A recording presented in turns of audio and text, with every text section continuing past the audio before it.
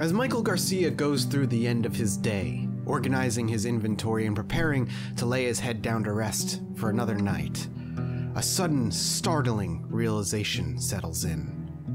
The cool air from the refrigerator has ceased. The smell of rotting cabbage permeates the air. The sudden fear that his food supply is falling apart before his very eyes makes itself known.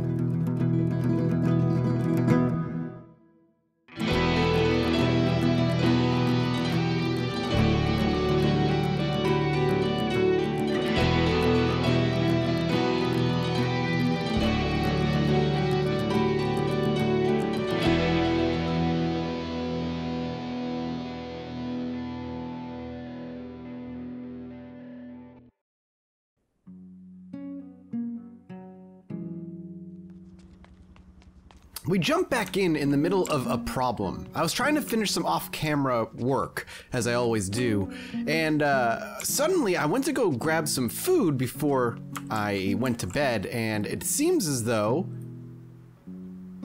stuff is starting to rot. It just stopped here, and I don't know if the refrigerator isn't working. And if that's the case, why? It looks like the refrigerator has stopped running. Yeah, and it actually seems like so has the oven. Even though the generator is on and connected, it's not actually working. This is a problem not because I'm gonna be starving to death if I don't get food in my system. That's clearly not the case. But it's still problematic because it means all that food that we're gonna be stashing, all the cabbages, are all just gonna start going bad. And I don't know what's causing it. So I'm gonna go ahead and sleep and see what it looks like come morning and hope for the best. Not the best entrance to a new episode that I've ever had. I certainly was hoping for a bit better than that, but there's nothing I can really do about it, unfortunately. You kind of have to make do. And I wonder if it has to do with the positioning of the generator. If the generator is like only hits like a certain range, I don't know how it works. I assume it would power the entire building of the building it was in, but if it doesn't, then we have a problem. I can't even turn this on. Yeah, this whole second floor. Yep, I lost all my cabbages. But it works downstairs. How bizarre. Well, I think that means that we need to have the generator out front, which is a huge bummer. But we'll go ahead and disconnect it, and we'll move it out front. It's a pain, certainly, but we gotta do what we gotta do. It definitely puts the generator in more of a dangerous situation. There's no question about that. If the zombies show up and they want us dead, or they end up surrounding our house, the generator is gonna be one, if not the first thing to go.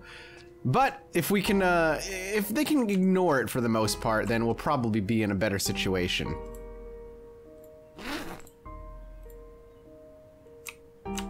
Hopefully this works. And we'll go upstairs and see if it's actually properly working now.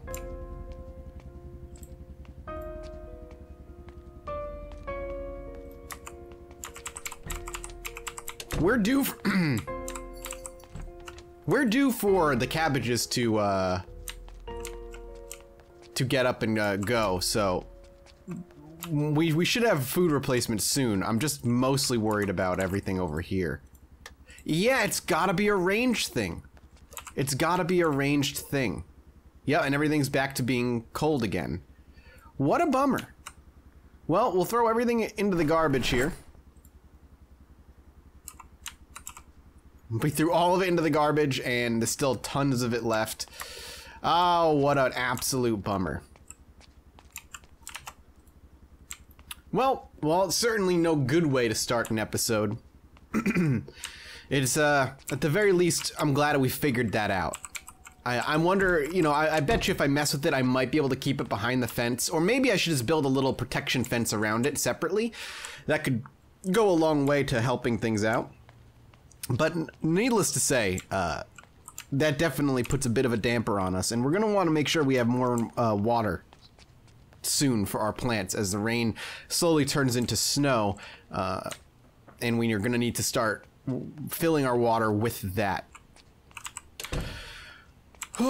Well, what an unfortunate situation. But, hey, welcome back to Project Zomboid, everybody. Oh my god, the mess in front of our house is huge as well. I want to check the mechanics real quick, and while we're checking the mechanics, I want to say, hey, sorry there hasn't been a video in a couple of days. We need a new hood, we need a lot of new things. We kind of rammed through a lot of stuff here. Our muffler is in dire need of no, our muffler is actually fine. It's a little louder than I'd like, but we're okay. It's mostly the front of the car that needs... Okay. Okay, thank you for making noise. Whew. Where did you come from? Good God. That scared the hell out of me, man. Our gas situation is going to be rough, too. We need more gas, but it's been a couple days since I've played. I'll be honest, you know, there was a few days there where burnout was feeling real, if you're curious. And I apologize because that does mean sometimes that I end up, you know, once or twice a month I end up missing a video. But I learned really early on, and by really early on I should probably say like 4 years into doing this, that burnout is a real thing. And when there's a lot of just competing things vying for your attention, needing you to get work done for many different projects, the burnout, it can be real and can come on to you real quick. And instead of forcing myself through the burnout to create while I'm feeling as bad as I am, what I like to do is usually take a day, maybe two, just step away, take a deep breath, kind of just distance myself from my office and my work for a little while. Give myself a day off, because in this job there is no such thing as a day off. Very rarely do you get any. Even when I'm traveling, I'm usually traveling for work more than anything else.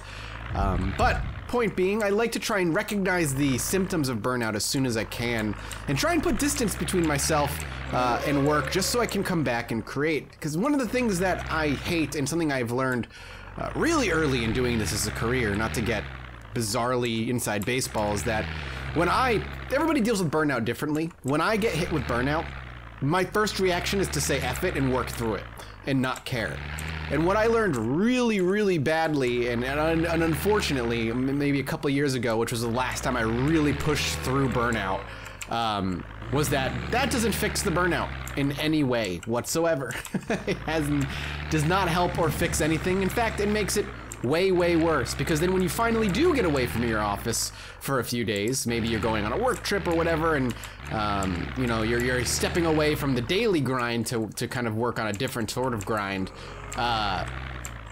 What ends up happening is all of that burnout, all of that crash hits you kind of all at once, and oof, this is not good. Let's push up and over here. I'm trying to see if I can get to the gas station.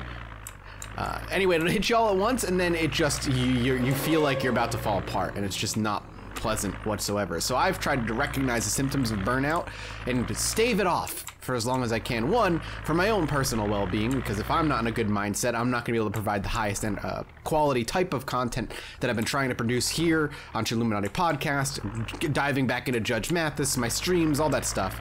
But for you, I want it to be entertaining, and I want to be able to tell a story, and it's hard for me to get into the mindset of a character or tell a proper story and keep a narrative kind of focused and coherent if my mind is too busy telling me and freaking out and screaming that it doesn't want to do this and it can't do it, even if I'd rather it just shut up.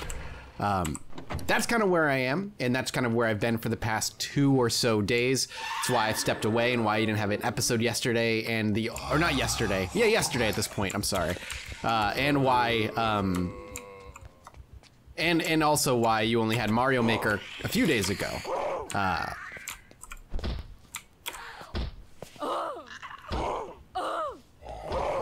Okay, we're gonna back out here. I was hoping I could at least take one out.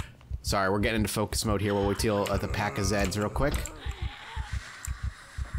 It's fine. I don't want to get too near that patch over there. I'm more concerned about pulling them.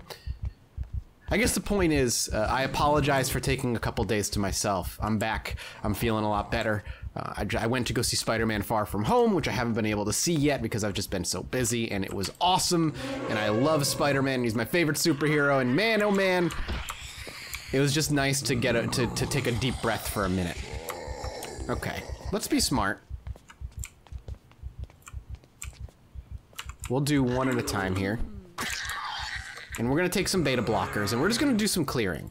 Because we're the gas station, whether we did a good job last time or not, the gas station is, at least in some fashion, approachable right now, when it wasn't before. Okay, one knife down. I'm just gonna try and take out as many as I can real quick with just a knife. It's fine.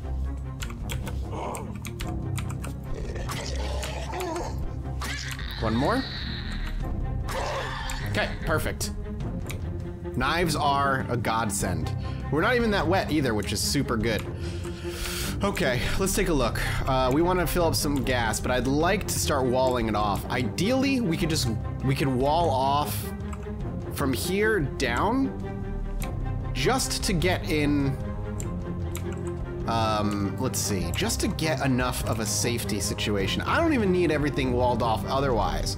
We could probably just wall off to here and just have a nice little entrance for our car, or just not even bring our car in and just keep this area relatively safe. So from here down, out, and around, square this off with the generator inside, and we should be looking good. All right, let's work on that. Let's see if we can get that started. Having a safe gas station we can go to during the winter when everything is going to get really, really nasty, it's going to be good for us. Hey, buddy. Can I get you to fall over? Locked, that's okay. Let's get a lunger. Okay. She's looping around the back. We're going to go through all of our knives, I think. But for quick cleaning like this is the perfect tool. And Michael Garcia has gotten so good with just melee, close range, hand-to-hand combat that going up to zombies and just stabbing them in the chin, through the brain, and watching them crumple beneath him at this point is just par for the course, baby. Okay, now. One plank. So if I wanted to create a wall, I need 2 planks, and then I would need to turn it into an actual wall. So, is there anything I can start deconstructing? Okay, we have a saw. How safe are we to start deconstructing is my concern then. Because through the back door, we look all right.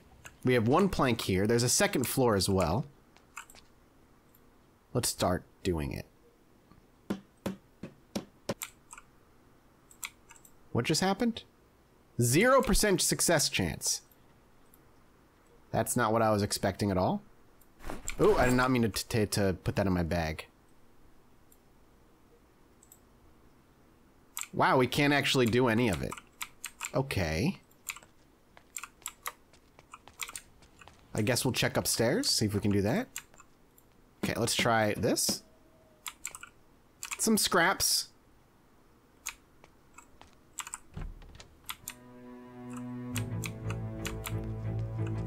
Slowly make our way back upstairs. It's been a while since we've been up here. This is fine. I'm happy to just kind of disassemble everything on the 2nd floor. Anything to start up. My worry is how difficult was it going to end up being to wall this area off, and I'm a little concerned it's a little bit more difficult than I was ready for. Ooh, a padded jacket. Let's take that for winter. Everything else is going to get dumped on the ground real quick. We can get all these counters as well. I don't think I left any knives here. But let's quickly go through this area, and let's just start breaking as much down as we can for our sake. We're starting to get hungry. I don't think there's any food here, unfortunately. Oh, the sink is there, so we can't do anything with that. Okay. Let's start scooping some stuff up. Extremely heavy load. I'm just gotta be ready. We're gonna have a knife out. I just want to get outside and see what we're dealing with. Even if we can just look out the front door. Okay. I just want to set up some frames, more or less.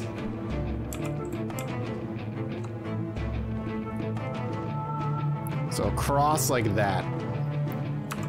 Up from the wall, across is all we need. We don't even need to go that far out.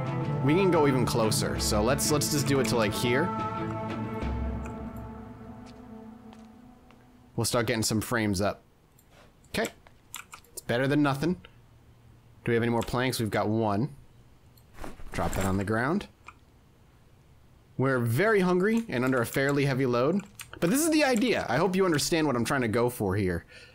This is why we need an axe. Because if I had an axe, I could just go to the woods nearby and I could just start grabbing what I want. Turn those off. Alright, we're gonna get out of here. Slowly glide our way around. Ah, yeah, man. This is rough.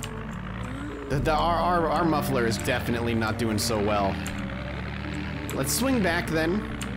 Let's see if we can get some replacements for our car parts while the sun is still up.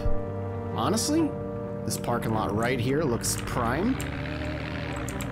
There might even be some food in the nearby area, but I'm just gonna back the car in so we have a quick escape if we need it. Alright, let's take a look. Muffler's at 65. We need basically one in a much, much better condition, and then we need to get lucky on uninstall and install. I see you. Come here, pal. I'm just gonna push you over. I'm not gonna waste any durability. Well, maybe I will on the hammer. A little bit. Just a tiny bit. Thank you. Still no luck. Tote bag. Locked. Maybe we'll get lucky on the muffler here. It's in good condition. Let's try. 73. If we can't pop it before it drops to 60, then it's not worth it. Okay. Now the question is, can we get it installed on our car without fudging it up too much? Because we have what? Let's make sure we use the right muffler. Old muffler, type standard. Is there a way to tell what kind of muffler we have? Guess not. I mean, we got lucky last time. I just want to get a better one on there. I'm starting to actually hurt. Just due to how much I'm carrying. Let's drop that. Let's drop that. Yeah, we were definitely causing ourselves some injuries here. Okay, muffler's out. Performance muffler. Ooh.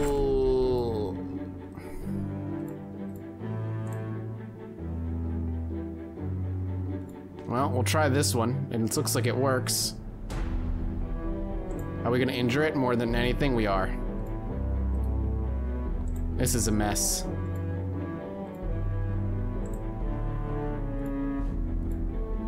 Come on. Are we dying? Not really. Now our performance muffler is gonna be better than this one. Man, that's super rough. Oh, that's also real bad, but we'll see where they end up going. Our mechanic skill desperately needs to be better. All right, well, let's keep looking around. The gunshot is gonna, let's pull the music away, I apologize. The gunshot is gonna pull a lot of zombies around, so I'm not quite ready to be moving my car around with the bad muffler attached to it quite yet. This is, you know, we'll try. It's an 88% chance to pull this one out. I mean, it's an 88% muffler, okay. All right. I see how this is gonna go, and that's all right. We'll make it work. I'm just glad we got to see it coming. Any lungers? Both of you? Any fast lungers? Not really?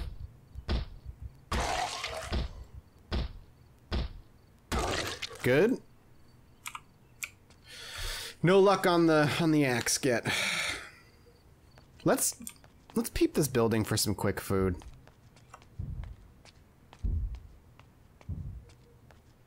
We're getting very hungry. Ugh. Maybe not. We might just want to go home, but if I can get this muffler... Okay, let's try and pull this muffler off. Ideally without any problems. It's an average muffler. I'll take it if we can get it off. Do we get experience for failing? That's key. If we're not getting experience for failing, 52.25. Well, we succeeded there, so there's no way I'm gonna know.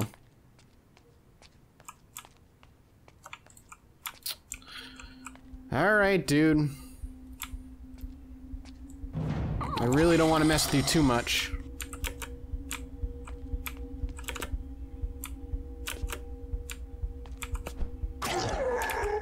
You weren't gonna fall over. I don't know what to tell you. Okay, let's look at our skills. Mechanics. 55.25. Let's see what happens when we inevitably fail pulling this thing off. Okay, never mind, we succeeded. Okay, let's take a look at our skill now because I've just failed again. 57.5. 57.5. Yeah, we don't actually gain experience if we fail. That's insane to me. This is one of the first times I think I've disagreed with a mechanic from the Project Zomboid devs.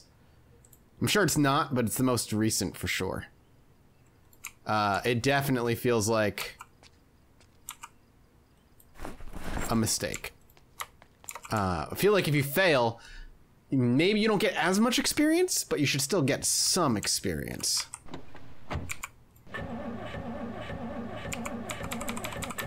Come on. Please start. Thank you. What a weird little episode so far.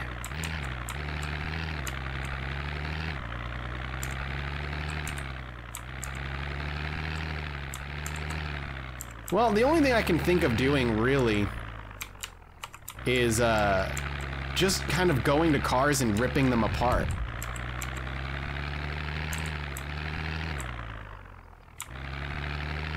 Anything to give me the experience I'm gonna need, which I very, very, very badly lack right now.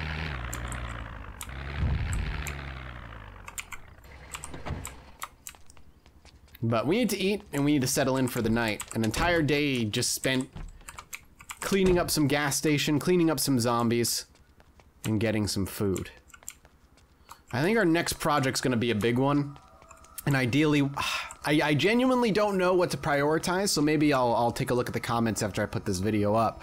But I don't know if I need to be getting an axe first, if that's like the big thing I should be looking for, or if I should be looking at getting my cars up and running first.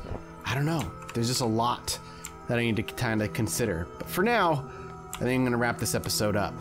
It's been a shorter one for sure, but just need to kind of get back into the swing of things, and it feels good to do so. Thank you all for watching. Michael Garcia. We'll be seeing you soon.